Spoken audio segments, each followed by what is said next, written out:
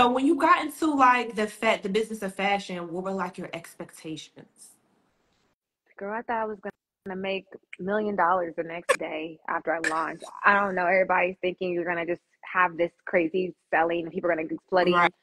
No, I kind of was like, no one wants to buy from me. Mm-hmm. So I don't know. I just kind of was like a gut punch. I think my expectations were way too high. Mm-hmm. Um, if I could do it all over again, I wish I would have had like a better marketing plan or like had my Instagram socials together, like had like a coming soon, like get people, community Right. involved.